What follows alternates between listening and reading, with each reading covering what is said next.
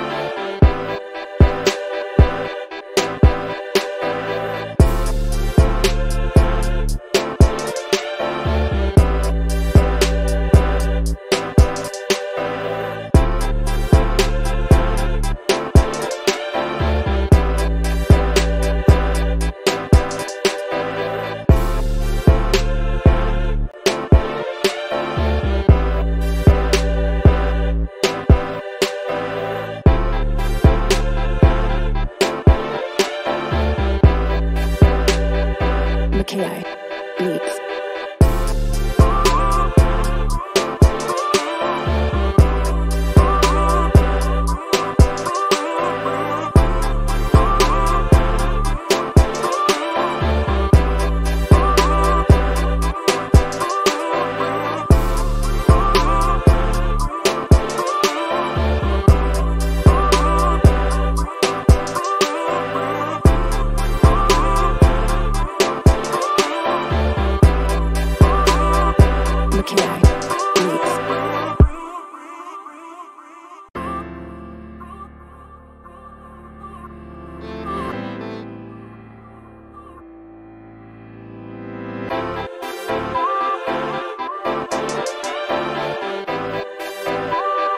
McKay Beats.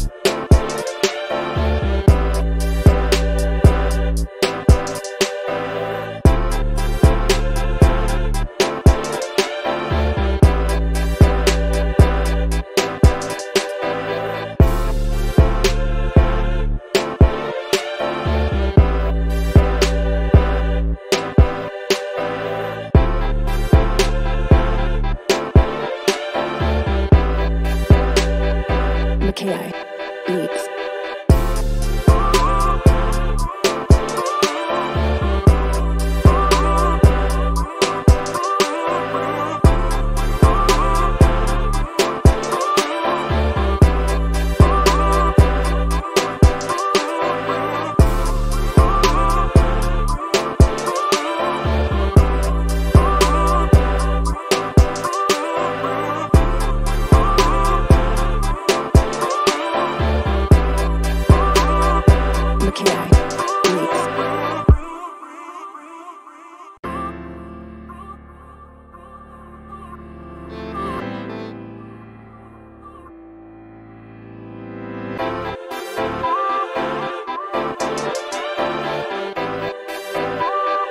Mackay Beats.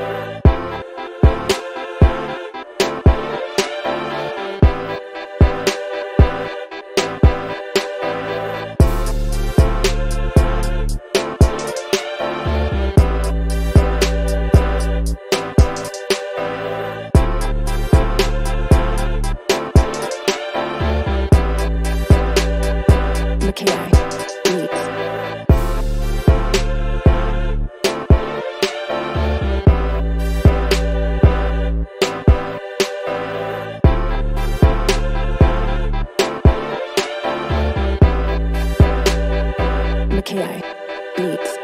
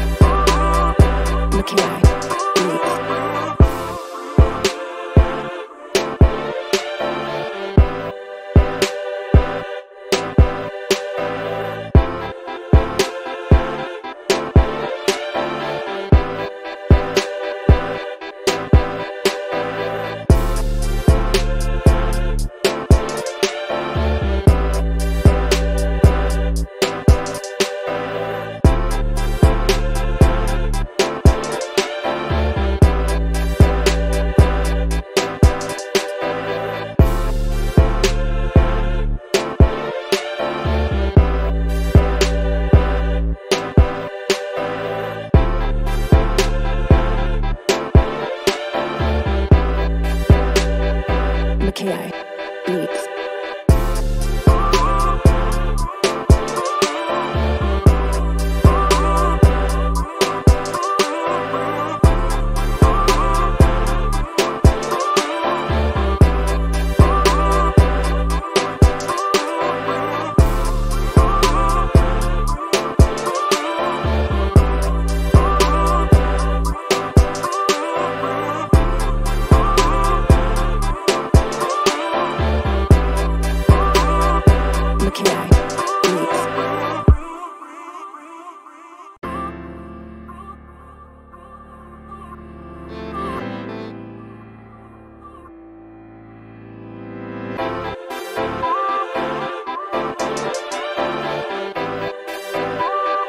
Mackay Beats.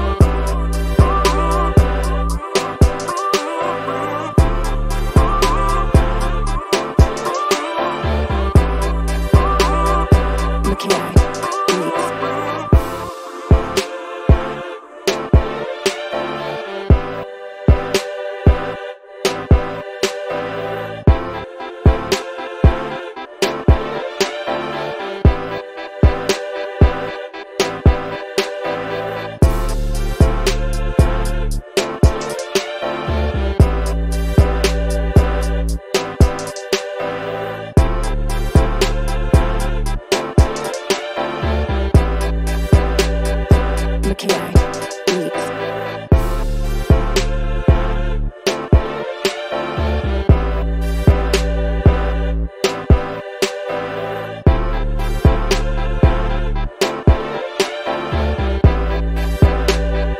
Mackay Beats.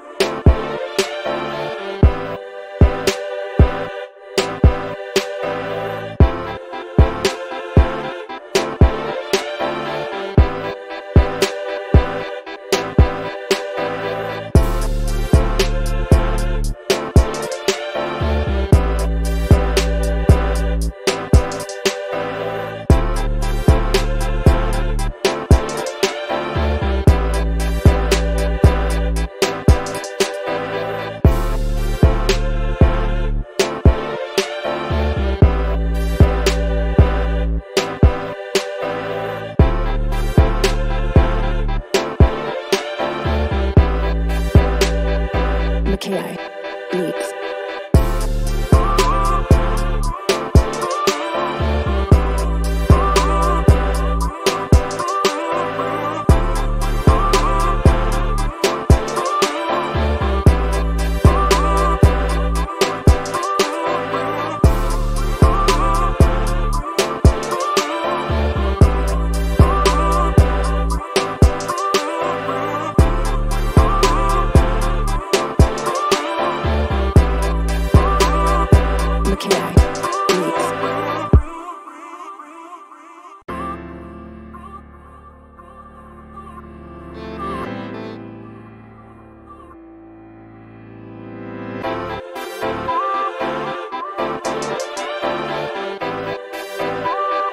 Mackay Beats.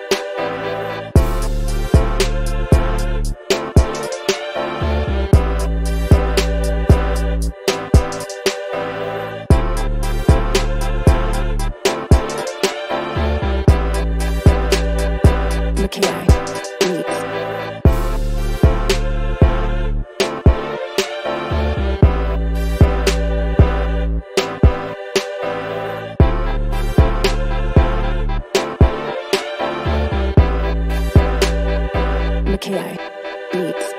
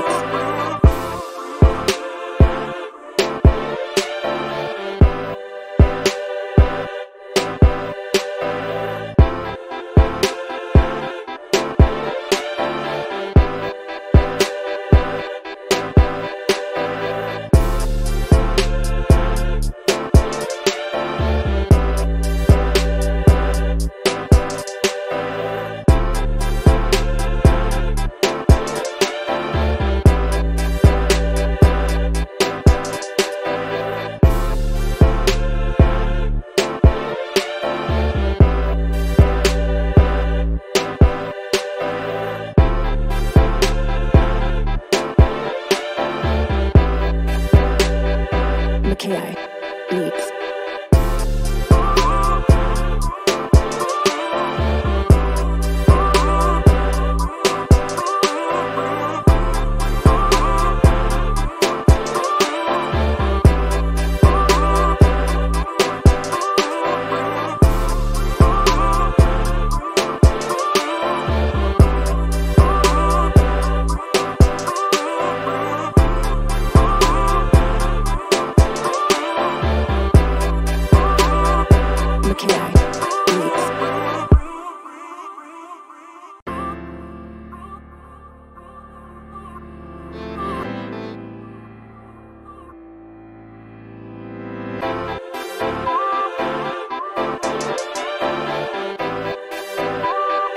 Mackay Beats.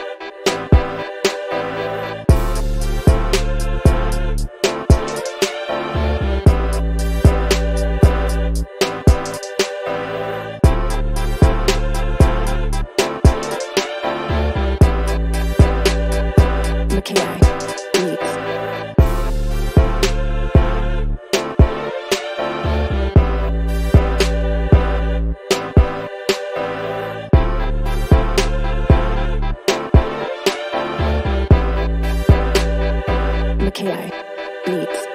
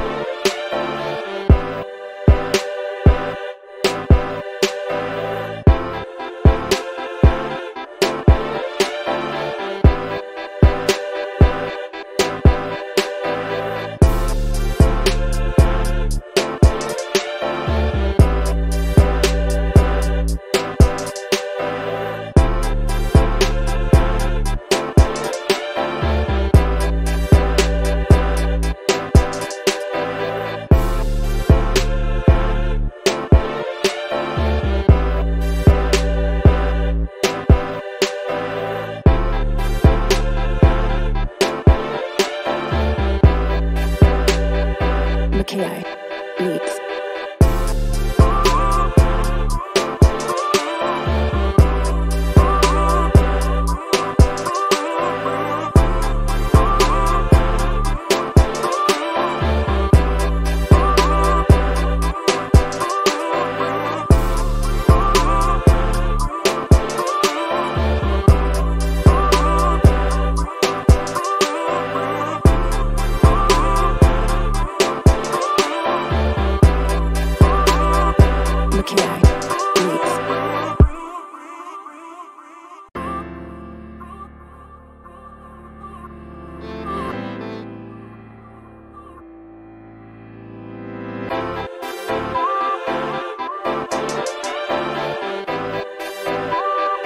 Mackay Beats.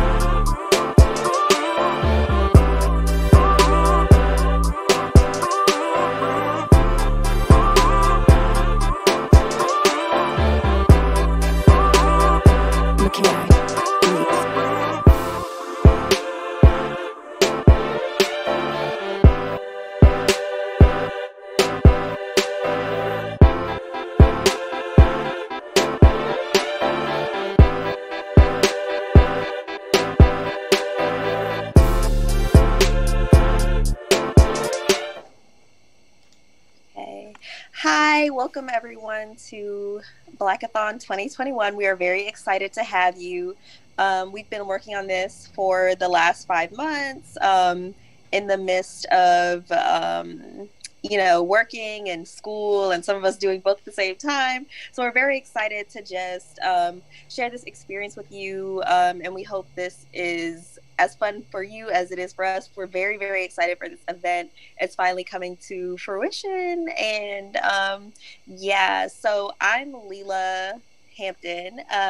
So right now I'm a graduate student at MIT in computer science. I focus on, AI for social good and AI and ethics. And I am going to turn it over to Dave to introduce himself.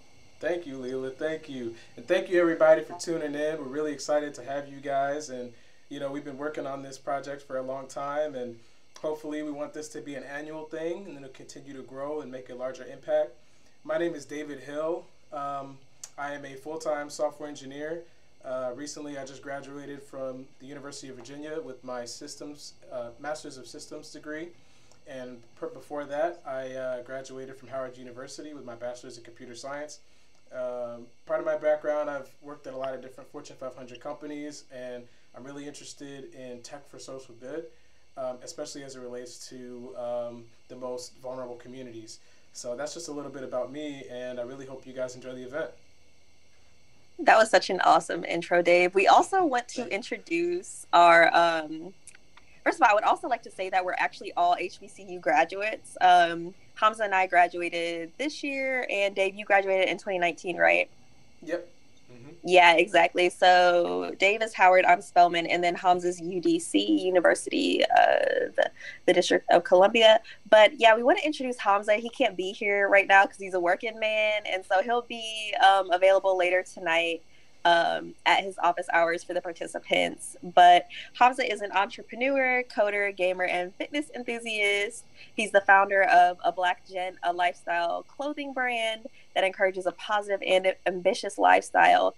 And he has also founded Snickwood Technologies, which works on mobile app and web development. And it's a consulting firm, and it's consulted with multiple individuals, startups, and public schools. Hamza has previously interned as a software engineer at Microsoft 7 times, and he is now a full-time software engineer there. He has, he was also formerly a lead software engineer for Brax. He is an above and beyond CS software engineering fellow with Facebook, or he was in the past. He has served as a programming and game development teacher with STEM Excel. He's also published a lot of media. You can actually go look that up. He's published a lot. And yeah, again, he's a University of District Columbia alumnus, and he served as the vice president of NESB from 2019 to 2020. He was also a Microsoft student ambassador, and he received the Microsoft scholarship many times. And yeah, and you will get to meet him tomorrow and Sunday. Awesome. So Leela, what can we expect from Blackathon? What can we expect from Blackathon? You can expect an awesome weekend full of talks from people who are experts on tech for social good, and also just experts on critiquing tech, decolonizing tech, and all these other things. And also just people who think a lot about, like, can we even decolonize tech, and all these all of these things. We also have some people who specialize in thinking about artificial intelligence and what that means socially and around the globe, especially in the global south. And yeah, so it's going to be a fun weekend of talks. We wanted to add some talks to the hackathon. You can also expect to see some really cool projects from our hackathon participants. We're really excited for those. They will present on Sunday. And yeah, we're really excited for those. And yeah. Awesome. And one thing I want to talk about is a little bit about our history and our purpose, like how we came to creating Blackathon. It was around December of last year, and Leela called me, and she said that she had a really great idea. Or December, I don't know if Was you it? recall. Way before, yeah, because remember in December we were still we were planning with Hamza. Oh, you're right. October. Right. Yeah, but we were having this conversation about like coming up with a event where we can culminate the greatest minds from the diaspora to come up with solutions to the biggest problems in our different communities around the world. So this is kind of how it culminated. Yeah. And we were also thinking about how a lot of times we don't get to engineer the technologies that we want for our communities. Sometimes um, certain people will engineer them for us and then tell us what we need in very much a savior complex type of way. So we just wanted to give people kind of agency to work on the problems that they think are important for their communities. And I really am excited because just talking to some of the participants and just seeing some of what they want to work on. And it's just very passionate people. It's going to be so great. I'm very excited to see what everybody works on because people have already pitched some like really great things. And so, yeah, it's really nice just to see people take ownership and really say like, this is what I think would be like great for my community. And like, these are the things that I bring to the table. And just like, yeah, and just seeing everybody's like passion for this intersection between this interplay between tech and social justice is very exciting. Definitely, it definitely is. And one thing I wanted to mention too, for the audience out there, over the course of the weekend, so all of our events will be hosted on YouTube live stream. So the chat box is how you can interact with us. So if you have any questions or have anything you want to say, just type it right in the chat box. We wanted to make Blackathon as accessible as possible for people in different countries, people that might not have the best internet connection and whatnot, just everybody. So if you want to connect with us, if you want to ask the speakers a question, we'll be moderating, so I can see all your questions when you put them through the chat box, and we'll ask them for you. Awesome. And we also wanted to talk a little bit about how about some things that we could have coming down the pipeline and the ways that we could, that people could support us. Well, first of all, do you want to go, Dave? Do you want to start or?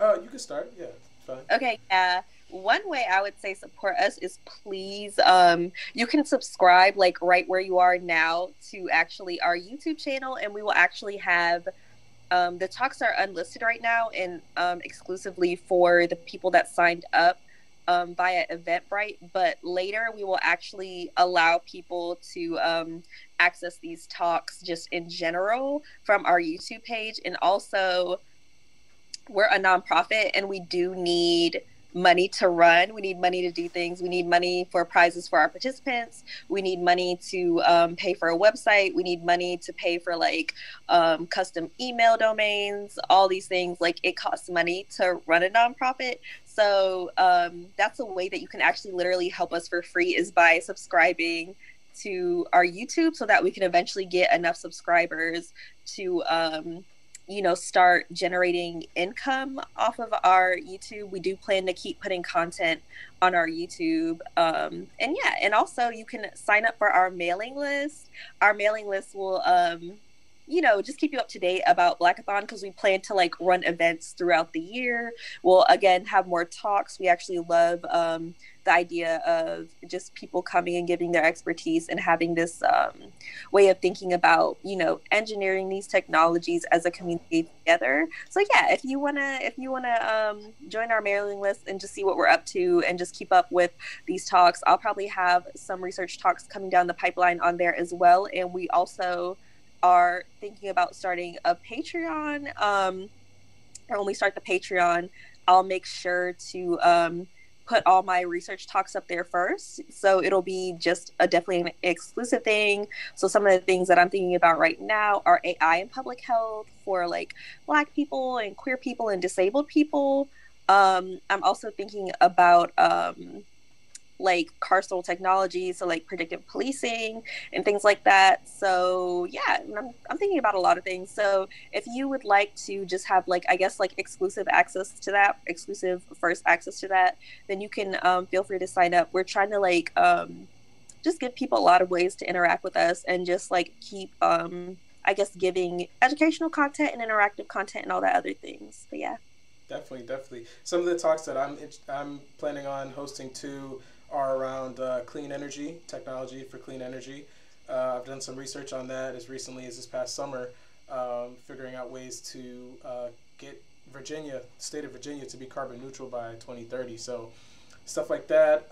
Blockchain, cryptocurrency, I'm really into that too. So we'll be hosting speakers, and I'll be speaking on topics like that. And I love talking about the impact that technology will have on our community, especially communities of color, because oftentimes when new things come out, either we're too, the train leaves and we miss it, or we're negatively impacted by it. So a lot of those topics are really important to talk about and discuss so that we can be aware of it and we can move forward. Yeah. Also, you could talk about cloud computing too. Oh yeah, I do that too. Yeah. You can talk about cloud computing too. But yeah, so we're going to have some really cool things coming down the pipeline. So yeah, if you want to be involved and stay tuned, we would really appreciate that. And yeah. Oh, another way you guys can support us too is if you follow us on Instagram. That's one of the platforms we're on now. I'll put that in the YouTube chat so you guys can follow us. It's at blackathon.tech. So if you guys follow us on there, that'd be great. And yeah, that's pretty much it for now. I guess so. Yeah, and also feel free to come back at 4 for Ron's talk. We will probably start 5 minutes after the hour just to give everybody time to come through and just make sure that we're setting up and make sure everything is okay on the back end, because we do have to run some stuff on the back end to be able to stream to YouTube. But yeah. Awesome. Well, we look forward to hosting you guys further, and we hope you guys really enjoy Blackathon. Yeah, awesome. Okay. See y'all. See you guys at 4.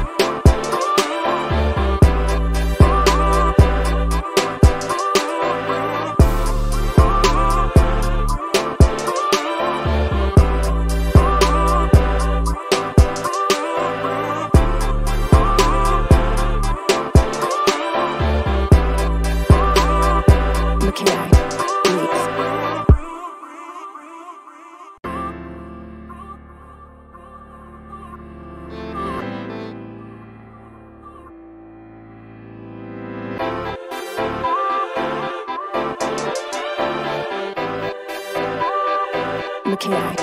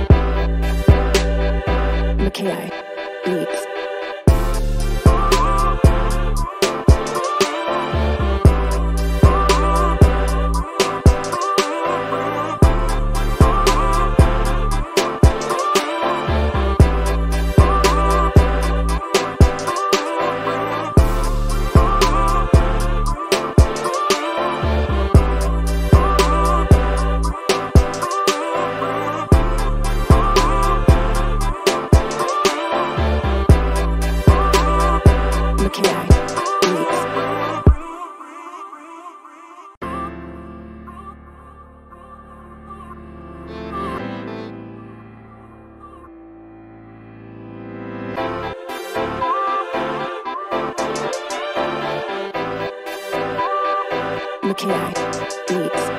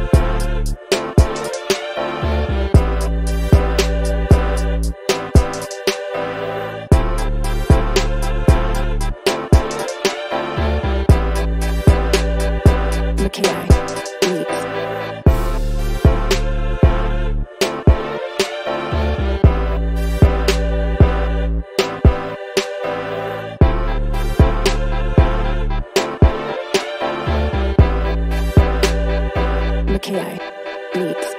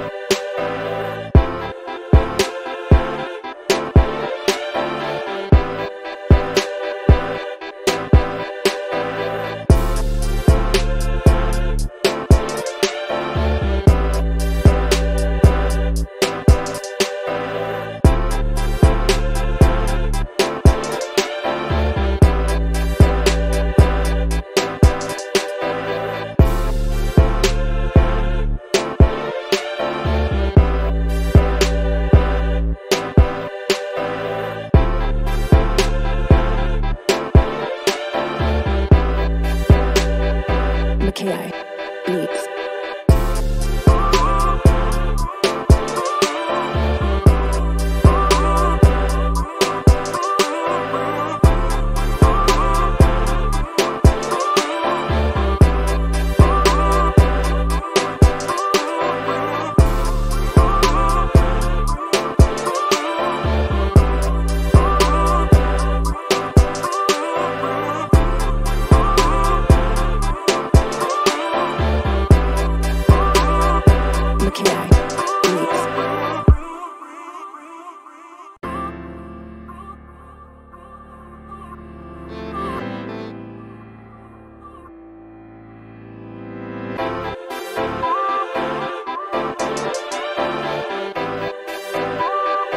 Mackay Beats.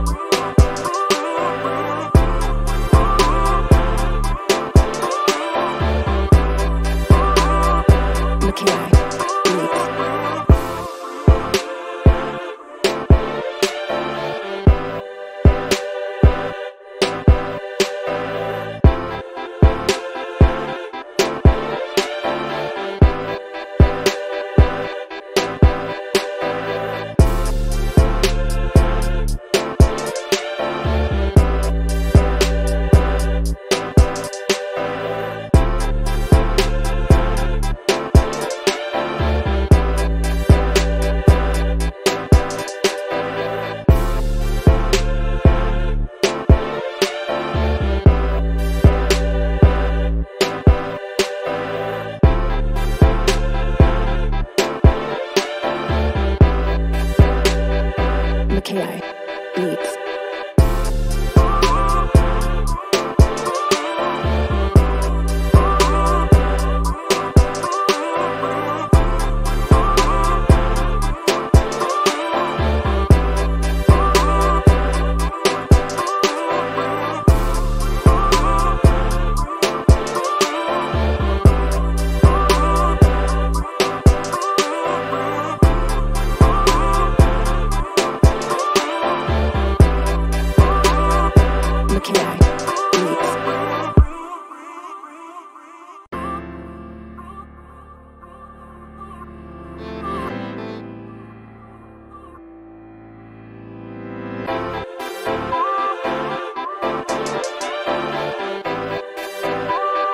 Mackay Beats.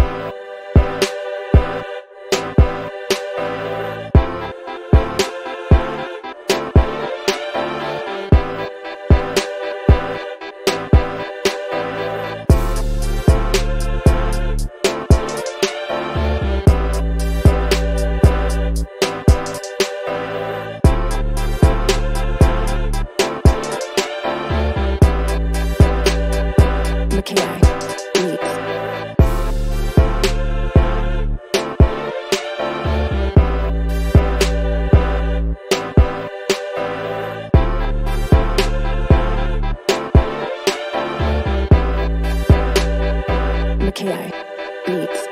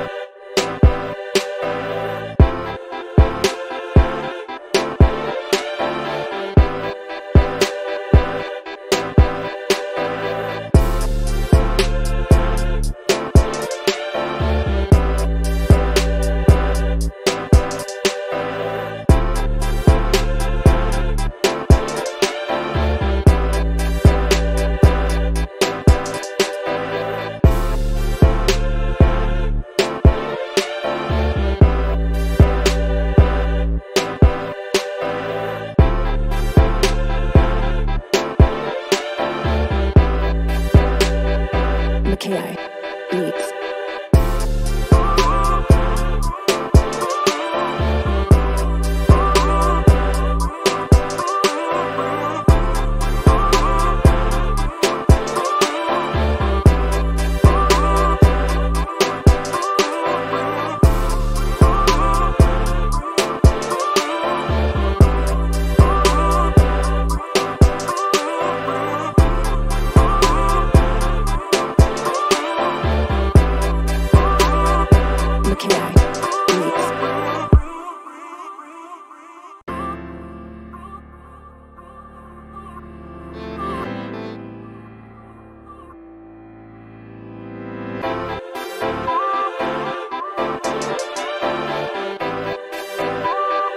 Mackay Beats.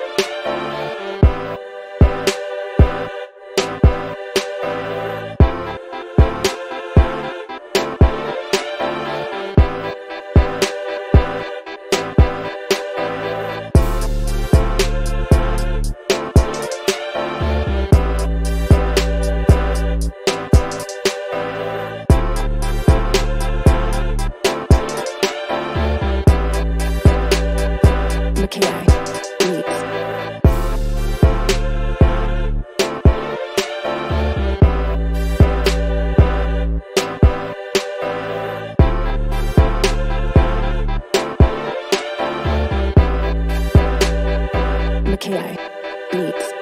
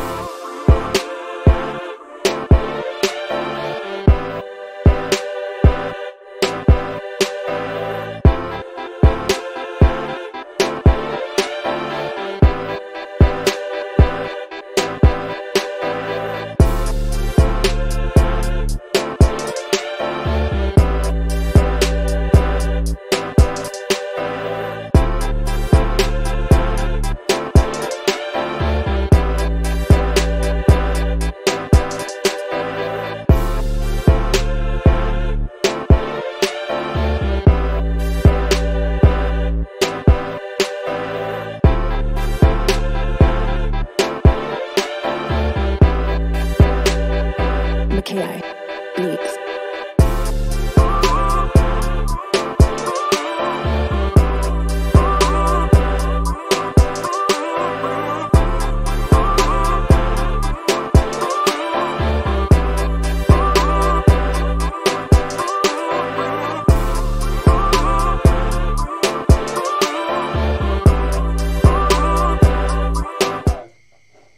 Okay, awesome. Hello, everybody. We're back with our opening keynote of the event, Dr. Ron Eglash, and we are very excited for his talk called Hacking as Afrofuturism, Black Traditions of the Bottom Up. And so we just want to do a quick introduction of Dr. Eglash.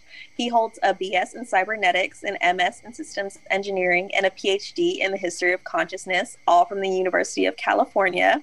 He worked as a software developer in Silicon Valley, a Fulbright Scholar in West and Central Africa, and a faculty member at RPI.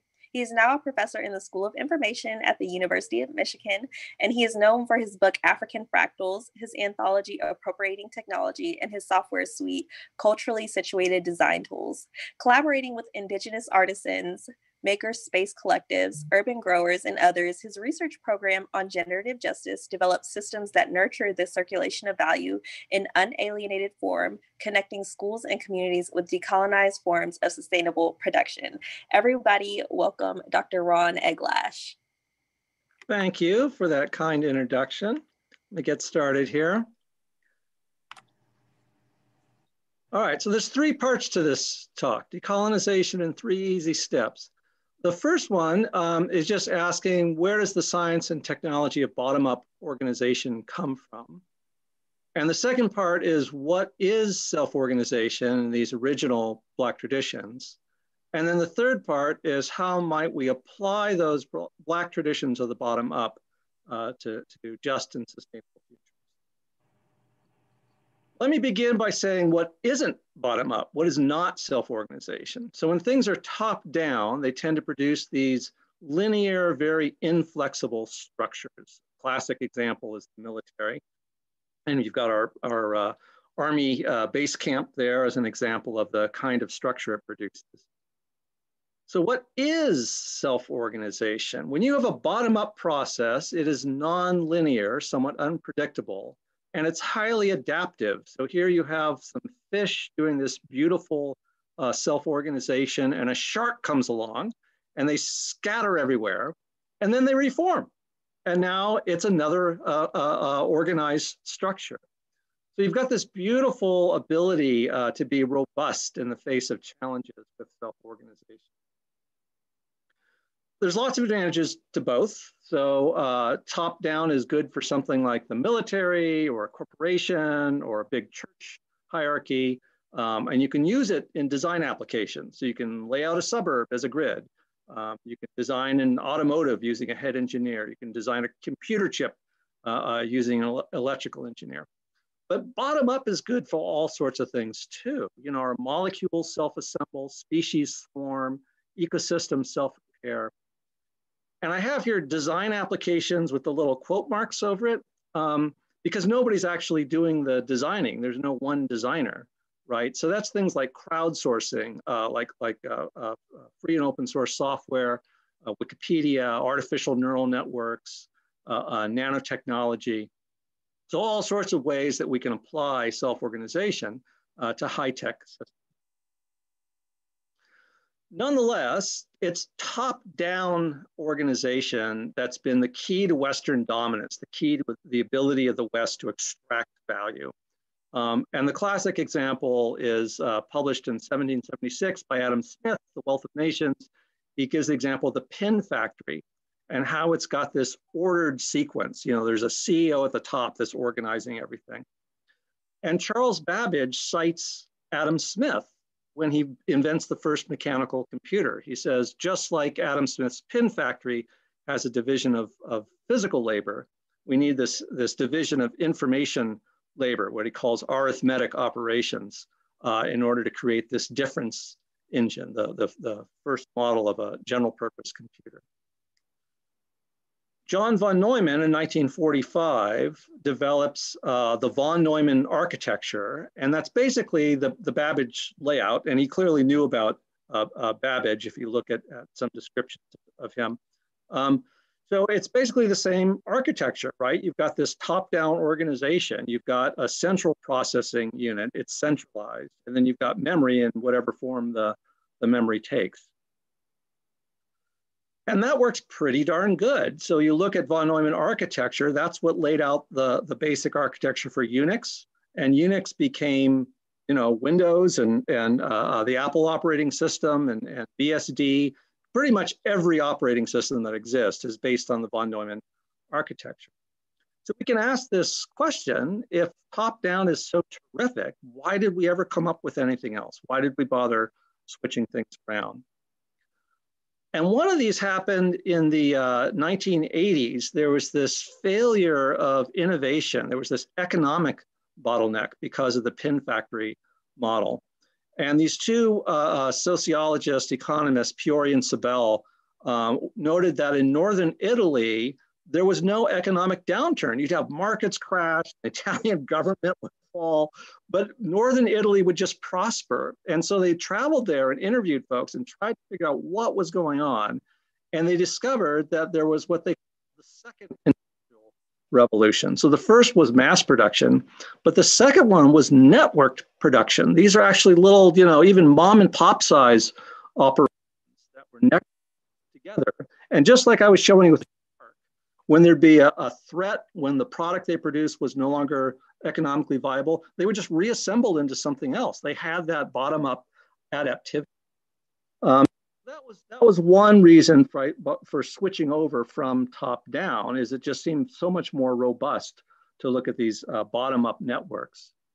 But another one was the von Neumann bottleneck. So when you go out and buy a computer today, you've got to think, am I going to be using 32-bit software or 64-bit software? Well, that's a pretty tiny number, 32 bits, 64 bits. And if you look at the amount of memory you have, I mean, my laptop I'm using now, I've got a terabyte of memory. 64 bits is like 7 billionths of a gigabyte, right? So why is it that we're so messed up with our computers? We've got this enormous memory and this teeny tiny little bottleneck. It's because of the pin factory model. It's because of that top-down model. So alternatives to the bottleneck in information technology arose too, but they weren't coming from northern Italy. One of the places was MIT in the architecture machine group run by Nicholas Negroponte. He's the one who you might recall did the One Laptop per Child project. And his group started with a book called Architecture Without Architects.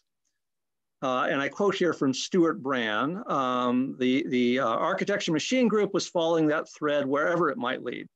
Books without authors, films without directors, a grander scale of research, something like a media laboratory seems worth attending. So the media lab at MIT comes out of this. A lot of inspiration for bottom-up machine architecture comes out of this.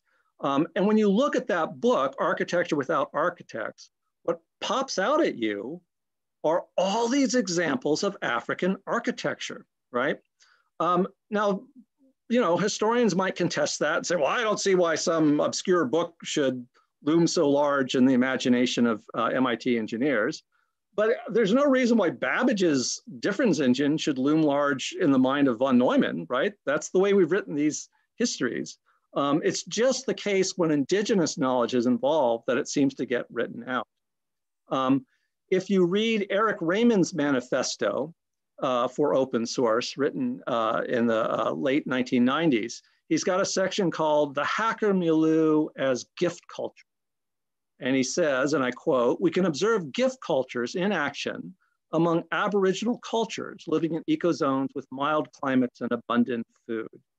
So he too is looking at indigenous models, right? You've got to get outside of the pin factory. You've got to get outside of this Western colonial way of looking at things. So he too is looking at indigenous culture. And today, the largest repository is Creative Commons. And in fact, that references the commons, right? These indigenous common pasture, common lake being sourced by everyone. So that finishes part one of my talk. Now to look at specifically this bottom-up tradition in Africa. So to recap, Western STEM, science and technology, engineering, mathematics, just spent 500 years optimizing for top-down extraction of value. And if you look at the greatest crises facing us today, these are all problems of extraction, whether it's extracting value from nature, in the case of pollution and overfishing and destruction of rainforests, extracting labor value from people, right? So if it's AI and you're training the AI to do what people used to do, you're essentially sucking up their labor value and now AI owns it. Or extracting our social networks. So why is Mark Zuckerberg a billionaire? It's not that he did all that work, it's that our social networks did it. We did it, right? But he's able to vacuum up that value from these social networks. And it might seem, well, if we just removed capitalism from the picture, everything would be solved. But if you actually look at the history of the Soviet Union, you look at the situation of human rights for gays and lesbians in Cuba, you look at the food crises in Venezuela, the actual empirical history of communist countries just doesn't look that great. You still have massive amounts of wealth inequality, you have massive amounts of pollution.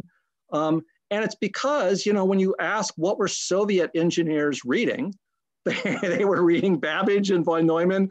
They were reading exactly the same textbooks that folks in the West were reading, how to build extractive technologies, right? So no surprise that whether you extract value to private corporations or you extract value to the state, you end up with very similar sorts of problems. But that's not true for nature. Nature practices a circular economy. You know, when you learn the Krebs cycle in high school, when you learn how DNA produces other DNA, you're looking at a molecular circular economy. When you study how organisms are creating other organisms, you're looking at autopoiesis, at a circular economy of organisms. When you look at how collections of organisms in the ecosystem repair after a wildfire, you're looking at sympoiesis, right? Many things together repairing themselves and restructuring themselves. So wherever you look, you can see this power of recursion, the power of a system that can go back, fold back on itself. And of course, physicists like Schrodinger come up with terminology like a negative entropy, negentropy, right? They're quick to use nature as a model, not so quick to use African culture as a model. Why would that be? So one of the main extraction technologies was colonialism. If you can convince people that their civilizations are childlike and that your Western civilization is the only adult in the room, right? Then you can justify taking over their land. And in some cases, we've managed to go post-colonial. We kicked out the colonizers. But in many ways, our minds are still colonized, right? Even if the land is not. And of course, in some cases, the land is still colonized. So elsewhere in human history, we haven't seen extractive economies. We've seen what I like to call generative economies. So economies in which value is not extracted, it's just circulated. And so it stays in this unalienated form. And one of my favorite places for that is the village of Ntonso in Ghana. And I've gone there, I've lost track of how many times, many, many times over the years, and I just love my experiences there. You see Gabriel Boache, who I first met, gosh, 1994. And he passed away just a couple of years ago. I was so sad about that. His wife there boiling a big pot of bark. They strain the bark and the compost goes into either farming for mushrooms, or it goes into, in many villages, it would go into a sacred forest. This particular village there, I've got a picture of a monkey that's Bwalbinthema, just to the north of Ntonso. And from those monkeys and the birds that fly into the sacred forest, they disperse that biodiversity elsewhere, including the places where the tree bark grows. This is the body tree. So it's this beautiful circular economy. No surprise that if you have a recursive economy, you're going to have recursive architecture. But we don't recognize that as a geometry, even though it's right in front of us, right? And I too, when I first saw these fractals in African villages, I wasn't thinking knowledge system. I was thinking, oh, coral reefs are fractals, termite mounds are fractals, some kind of bottom up, unconscious dynamic is going on here. And it wasn't until I got there to Africa and started interviewing folks and asking them, okay, how do you do this, right? How do you put this thing together? That I started to realize, wow, they've got recipes, they've got algorithms. There's a method and a practice here. And it's not just technical, it's deeply spiritual, it's deeply ecological, right? So they've embedded these recursive algorithms in a context that keeps things in this generative state, this unalienated state. So recently we did a film with Samuel Jackson in Ethiopia, where we showed these recursive crosses in a church, and you've got the snake biting its own tail as symbolism for these recursive systems, right? So beautiful formation of this knowledge that extends, in a kind of web-like way across many domains.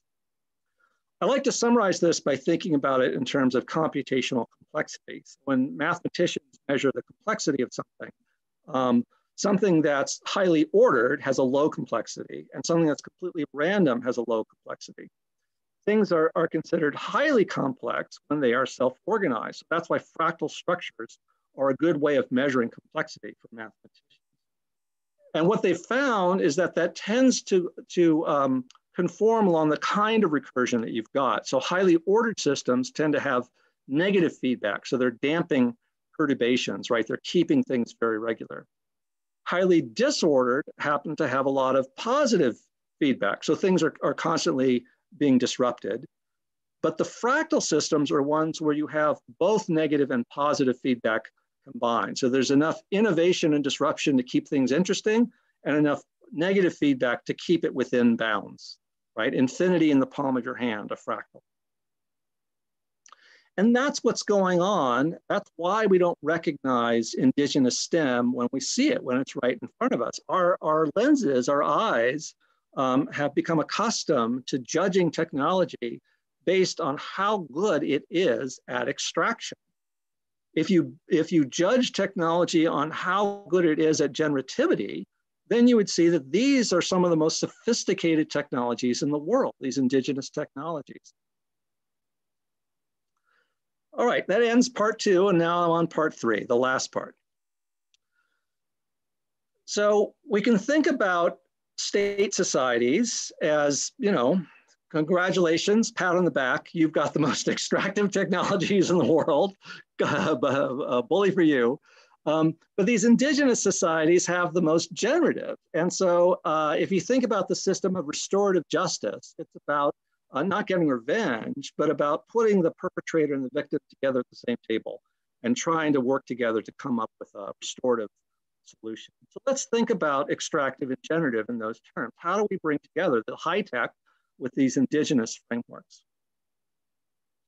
And to some extent, after I wrote the African Fractals book, people just picked it up on their own and started dreaming up fantastic applications that I never would have thought of. So Nnedi Okafor has this beautiful book, Binti, where one of the characters codes her family history in her cornrow braids. She discovers this artifact in Africa, that's a fractal artifact. And Erna Broadburr has this beautiful history of the Afro-Caribbean in terms of fractals. Okada University design program has this Black Fractals program they've been doing. There's these architectures in Ethiopia now that are using fractal geometry and so on. But I did want to make some effort to put this stuff into practice. So one of the websites you can go to is csdt.org, Cultural Security Design Tools. Everything's free, everything's open source. And we've made this mainly for K through 12. So kids can learn the heritage algorithms from Indigenous history, including Indigenous white history. So I don't want white kids being taught, the best we can do for you is teach you to feel ashamed of yourself, right? That's going to drive them right into the arms of the Proud Boys. So we have material on that website for white kids to start thinking about, well, Celtic tribes used to extend all the way across Europe, all the way from Ireland to Turkey. What happened to those Celtic tribes? They got taken over by the Roman army. They got taken over by colonial empires. The only difference is this is, Europe eating itself, right? So it's cannibalized itself, and it tells itself this other story about how, well, that was to everybody's benefit that the Roman army took over. But if you think about it, it's a perfectly good place to go back and find these indigenous traditions. We have a section on the Appalachian region. So today that's Trump country, but back before the Civil War, there was a thriving abolitionist movement among poor whites in the Appalachian region. And we just sort of stumbled across that because we were looking at quilting patterns, and we thought that'd be cool for kids to do. But looking at the Appalachian quilting patterns, you see the radical rose, the mark of the abolitionist movement. So it's quite extraordinary for all kids, of any color, to realize that you can rethink some of these histories in these interesting ways. But mainly, we're doing outreach thinking that we'd like to see BIPOC, Black and Indigenous and other children of color come to this and get a sense of ownership of STEM, right? That it's not just Europe that invented mathematical and computing ideas, that these are in all these different cultures. Cornrows are such a powerful and beautiful way to do that. And of course we do, our controlled studies, and we try to make sure that what we're doing is statistically valid. But the experience of the kids are super important. And so we've reached out to some of the local braiding shops to get some of the adults involved. So typically you bring in, Neil deGrasse Tyson, and you're hoping, well, now we'll have a bunch of Black astrophysicists growing up in the classroom. But a lot of kids say, well, he's a genius, but that's not me, right? But the little braiding shop down the street, that's me. That's a local person I know. My auntie is friends with her, wherever. So we've been training braiders to use the software as well and bringing them to the classroom as STEM instructors. And it just gives you a completely different view. One of the things we do with the cornrow designs is we have kids 3D printing them. And then those mannequin heads can go back into the braiding shop. And so now you're circulating value between schools and communities in this generative form, right? And the braiders themselves, here's a couple of them from New York. The braiders themselves said, well, this is really cool. We want to get more involved. So we said, great, what science and technology do you guys use? And they said, well, we're always worried about pH because it destroys your hair if you don't have good pH balance. So we have a whole section of our CSDT website called pH Empowered that looks at the history of pH and local entrepreneurs that have created alternatives. We teach kids to build these little Arduino-based pH sensors. They bring in hair products from home, detergents from home. And one of them actually started her own company, making an alternative with balanced pH and organic sources. So really neat place to see that generative cycle come into being. So big picture, we want to recognize that everything that happens is going to happen in an extractive context. It's not like we're sitting on an island somewhere that's just isolated from everything. But we can think about how these things are networked together. There's going to be a commons, right? There's going to be some circulation that's open source software, people sharing recipes, a community sharing in their spiritual roots, whatever it is. And there's going to be some extractive part of the economy. But there's going to be places where that can come together, where we can amplify, we can leverage the creative commons and actually produce economically viable forms that can survive that extractive economy and prosper. And so it's really about shrinking down the extractive side and growing the generative side.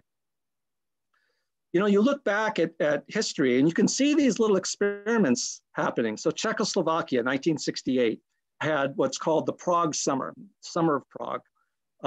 They decided that, well, they're not going to use the Soviet Union's model of communism. We're going to have our own model.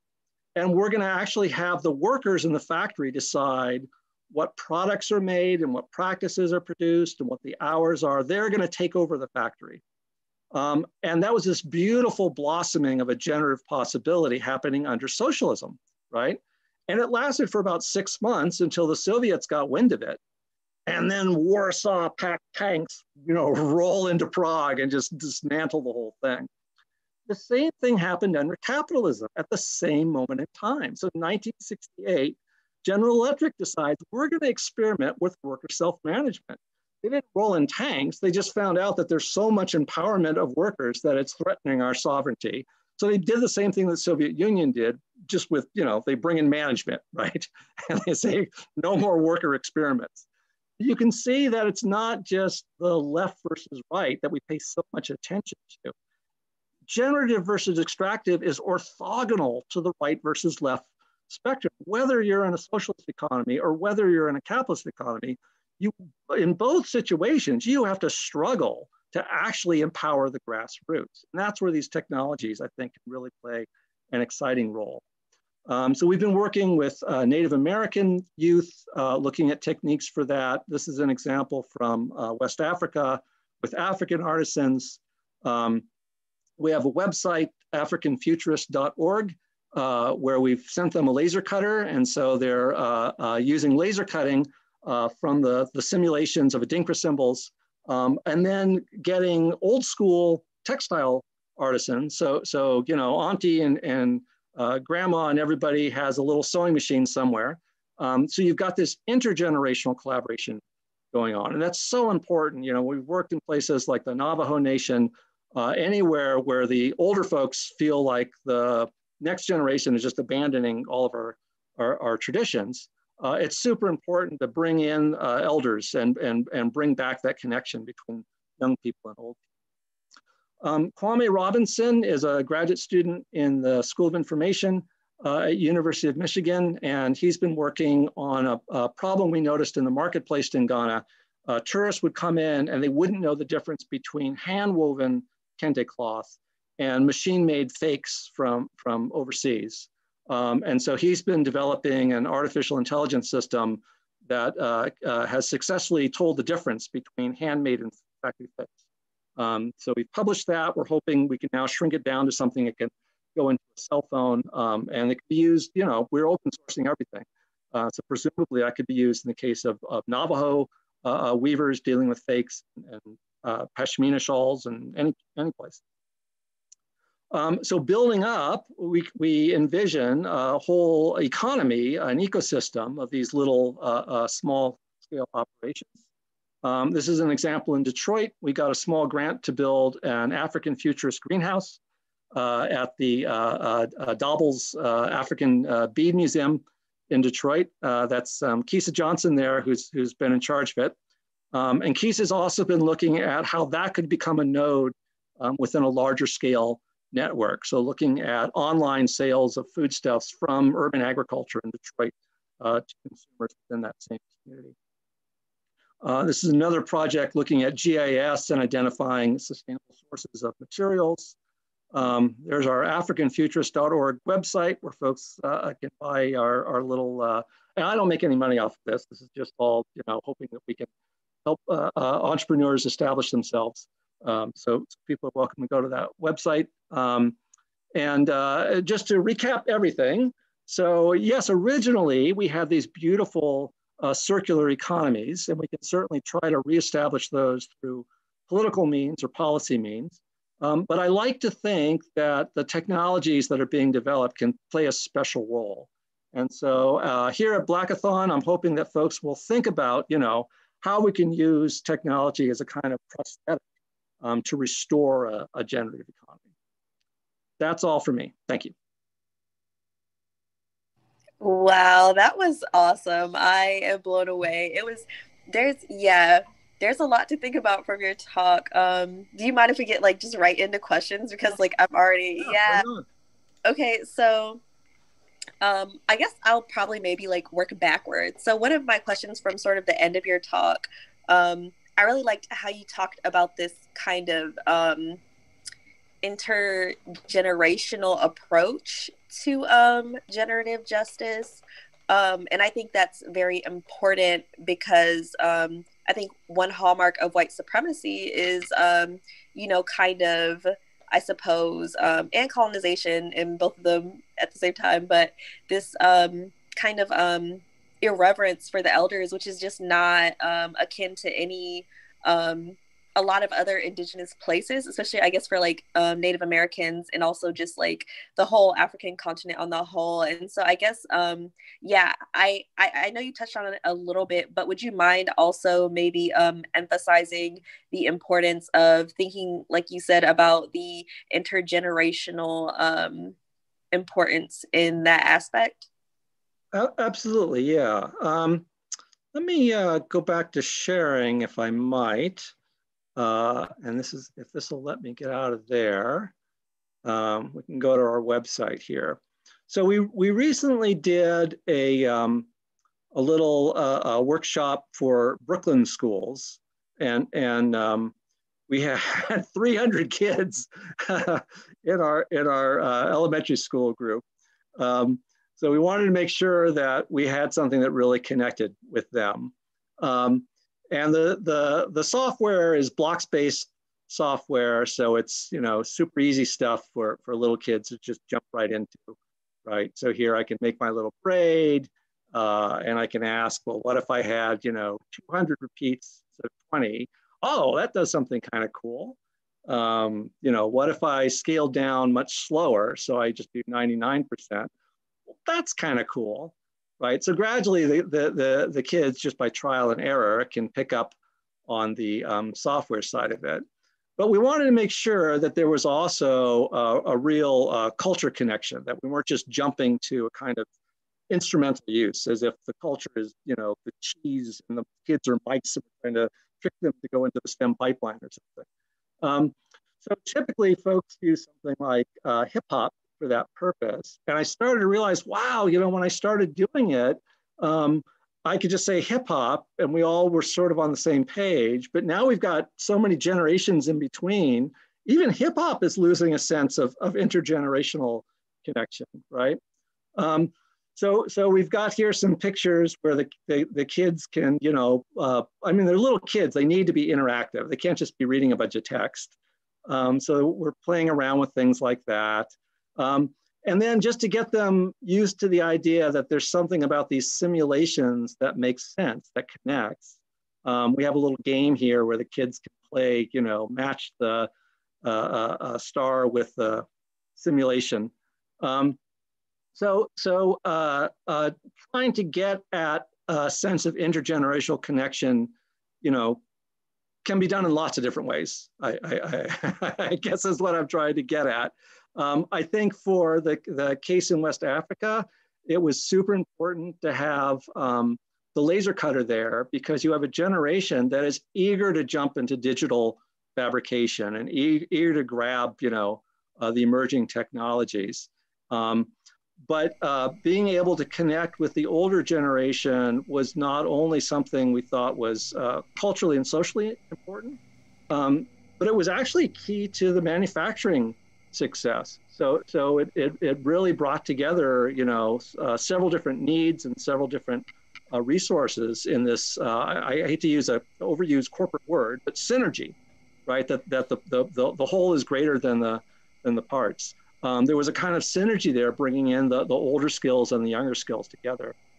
We often use the term artisanal cyborgs to talk about that it's, part artificial, part natural, part old, part young. So a kind of cyborgian approach to these things is another way to think about it. Yeah, I like that name. I thought it was really cute when I saw it on like the slide. But yeah, well, Donna Haraway was my dissertation advisor. She wrote the Cyborg Manifesto. Oh my God, are you serious? Yeah. No, that's awesome. So that's off to Donna. No, 100%. I love that book. Yeah. And so, oh wait, I also wanted to touch on kind of like, actually, I will say that your work, because you actually have worked with one of my advisors from undergrad, I believe, Kenneth Gaucher. I believe you've worked with him or his mentor, Juan Gilbert. And so being able to see your work coming up and stuff like that, probably because now I'm interested in geometry and I'm actually in a geometry class this semester, and just being able to see how it's indigenous to my community and my ancestors and stuff like that. So I thought it was interesting because not only are African fractals a part of the geometry, but there's just this whole thing in like a lot of African cultures and like regions about like you said, Adinkra. I know writing in this like white powder kind of like writing symbols in white powder or something is very important in like Western African religions, and some like Congo based like older like Bantu religions and stuff like that. And so just thinking about like, I like that you put that link in there about like spirituality and geometry too. And yeah, so do you have like any insights on that? Like what's your take on that? Because you've been doing this for a while. So yeah, I would love to hear. Yeah, absolutely. So let's go back to Adinkra again. So you've got this textile tradition, beautiful sets of symbols, right? Fantastic set of symbols, and they're socially quite profound. So here you have two crocodiles, and they're joined by their stomach. So it's a two-headed crocodile. And they're fighting with each other.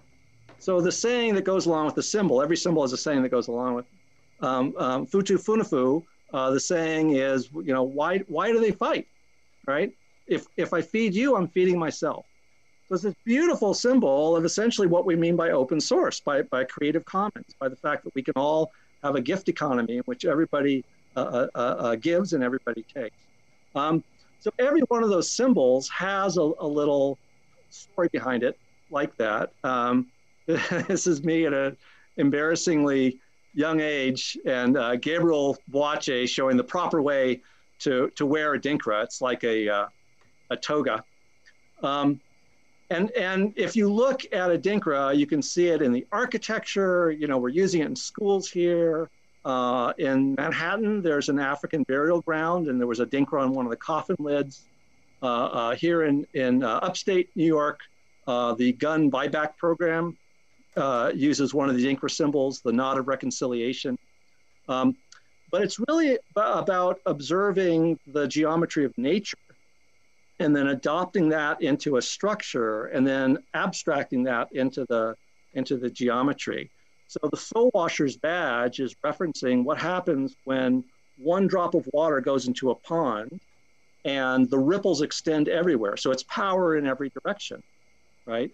And the same thing happens for spiritual power. So this is one of the sacred buildings. And if you look at the door of the building, that's what you see. I asked one of the Adinkra manufacturers, what does that symbol mean? And he said, church. But he was obviously translating it into English, right? In Shri, you would say the equivalent of the shrine, the animist building.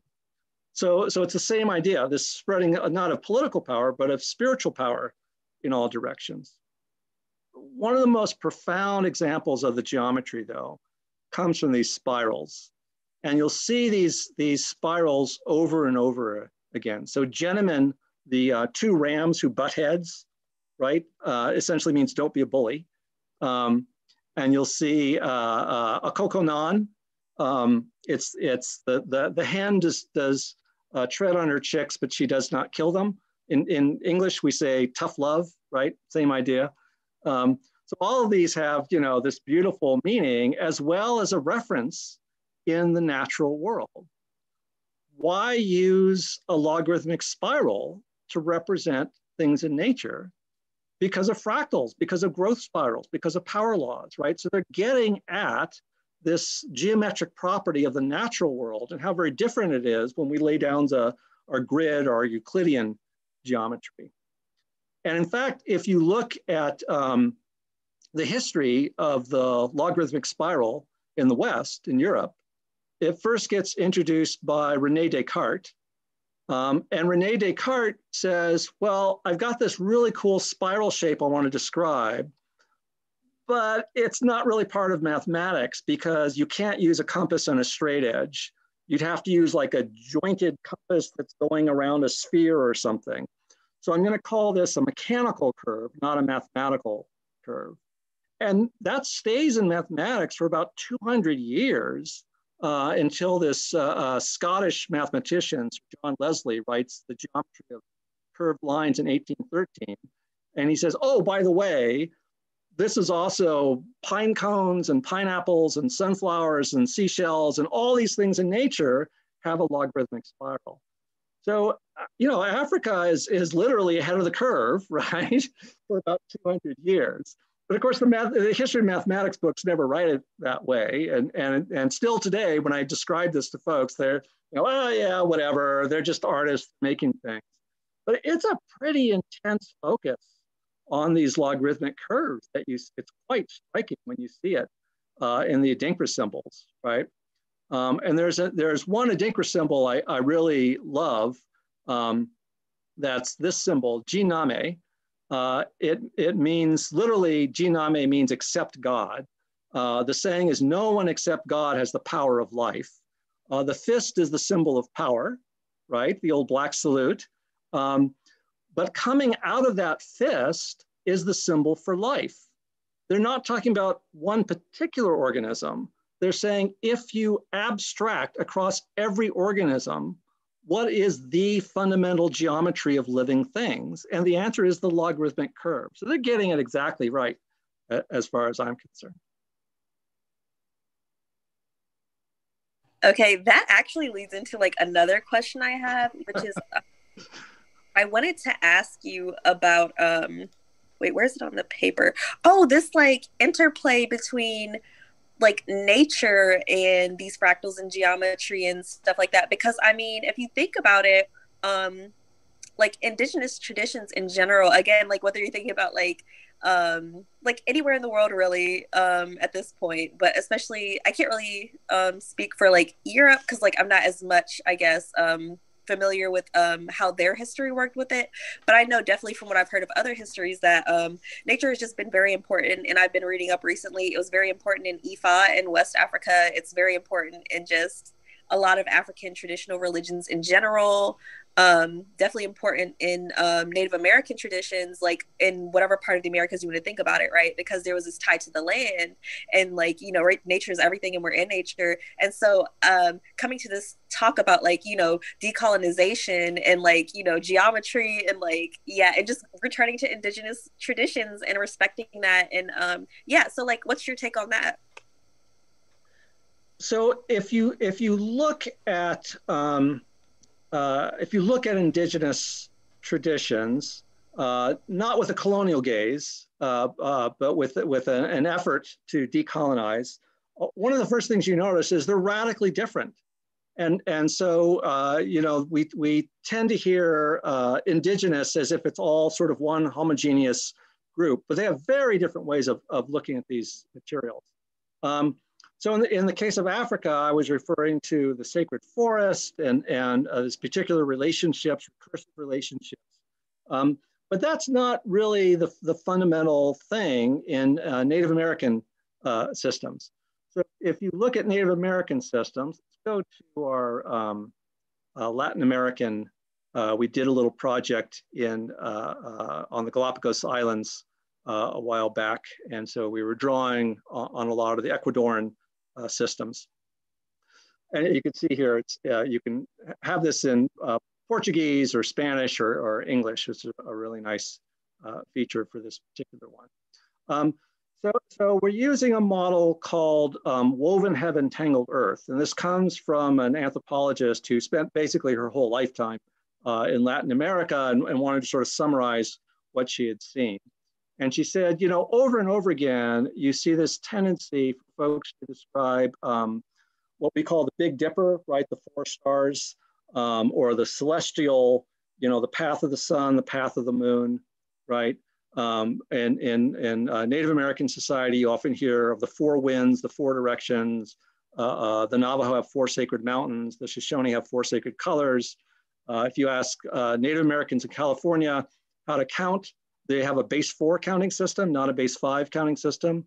So you would count 1, 2, 3, 4, 5. They count 1, 2, 3, 4. Isn't it obvious, right? We have a base 4 body. Of course, you would want to have a base 4 counting system. So that's the woven heaven. That's the Cartesian coordinate system, right? But that's in the heavens. Down here on Earth, you have trickster, you have coyote, you have raven, right? You have these characters that are constantly throwing a crazy flood one year and a crazy drought the next year, and a pest infection of insects this year and a pest infection of fungus next year. Trickster is throwing one thing after another at you. How are you going to keep up with that variety? The only way to do it is if you trickster right back. And so you have this profound diversity, biodiversity of your foodstuffs. So if you look at the original tomato or the original corn, you know, the original corn is like this big. If you go back 10,000 years, it's practically inedible. And over hundreds of generations of Native Americans using this trickster framework, you get this incredible, profound variety of corn, right? So the only way to keep up with trickster throwing one trick after another at you is to do the same thing right back with this biocomplexity. So when European settlers arrive in the New World, they see a bounty they have never conceived of before, this incredible variety. You know, think about what Italian food is like spaghetti and pizza, and it all has tomato sauce on it, right? Tomato is not a European plant, that's a New World plant. Think about the potato in Ireland. Think about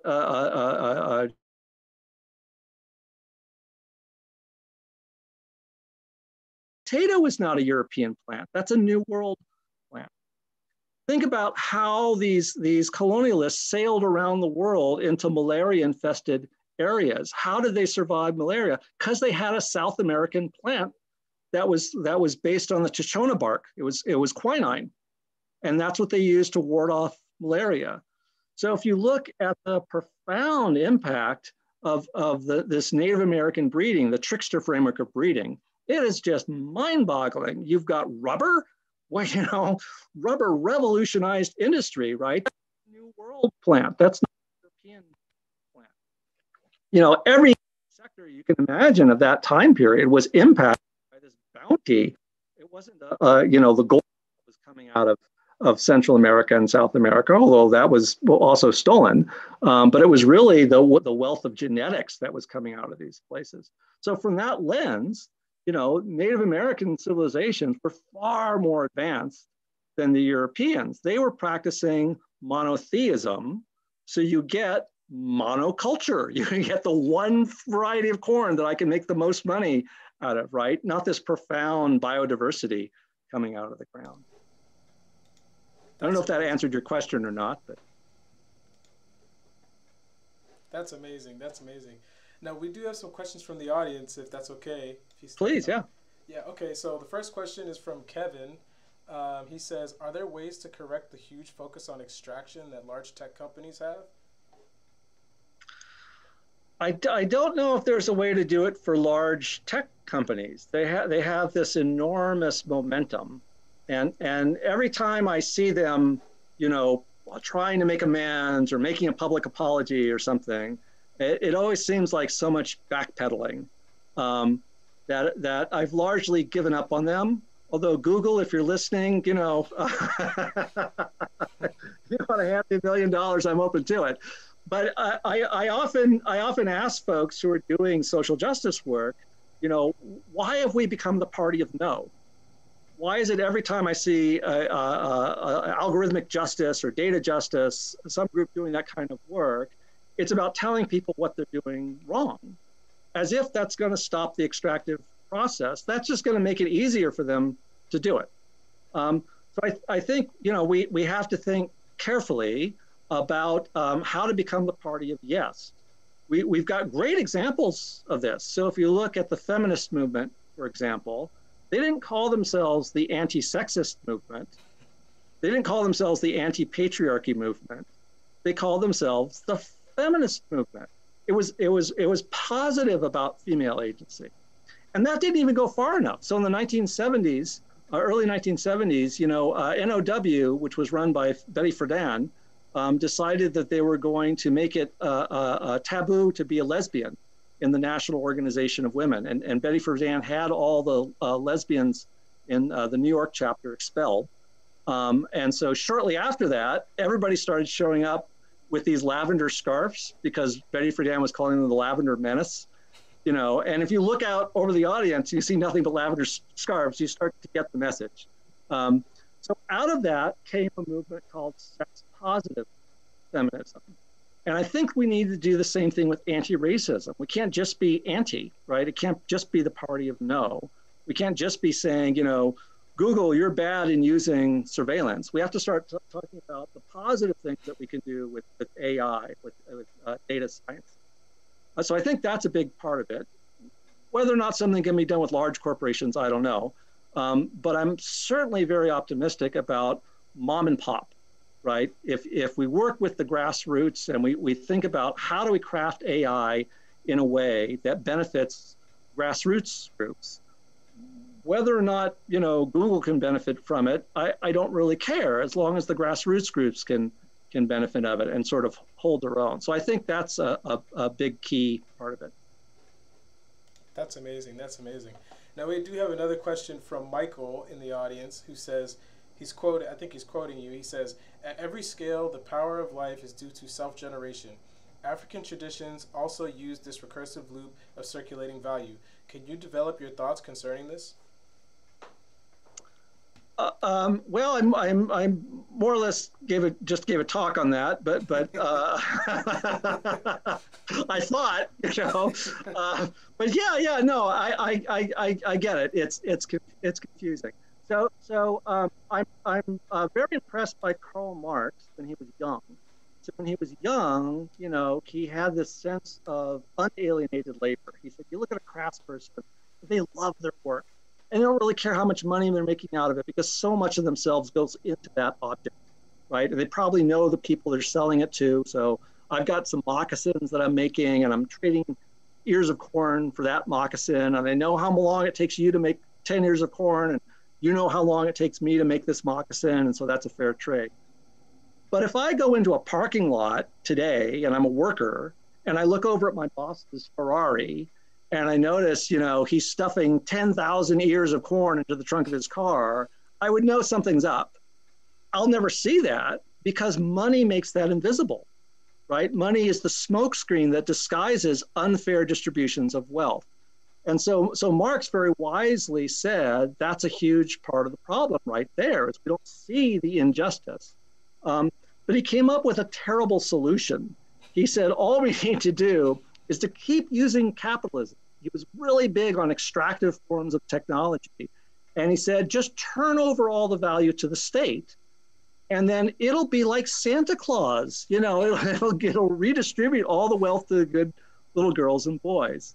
And that just doesn't happen. So if you look, for example, at phosphorus in the Soviet Union, you know, they used the most extractive technologies they could find on the farms because they wanted mass, you know, let's build the world's largest mass-produced farm. And then it drains the soil of all the nutrients. And so they tried to put the nutrients back in using phosphorus. And at one point, the Soviet Union had like 50% of the phosphorus usage in the world was all in one country because they were destroying the soil so quickly. But if you look at traditional methods, organic farming, right, it never alienates value from the soil. You've always got that organic matter composting and making a little ecosystem inside the soil. So when I give a lecture to scientists, I often start with that. And I say, you know, surely you guys can use your scientific lens to understand the difference between alienating value in the soil and allowing value to circulate through organic farming, right? We can do the same thing with labor value. We can do the same thing with social value. It's no different than it is with ecological value. It's just talking about different forms.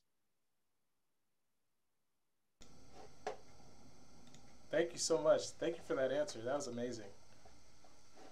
So if the audience wants to learn more about your research, connect with you further, how could they do that? So if you do a Google search for my last name, it's pretty unique. And so that's likely to come up on our csdt.org website or our africanfuturist.org website or the Generative Justice website. Those are great places to start. Awesome. Thank you.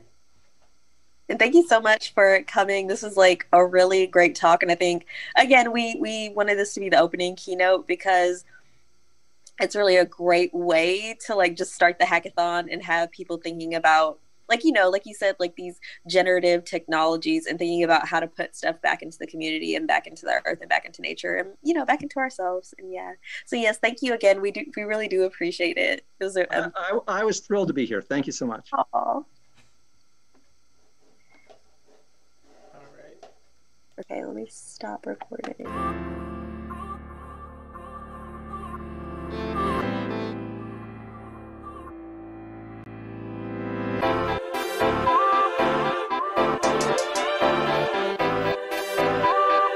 Looking at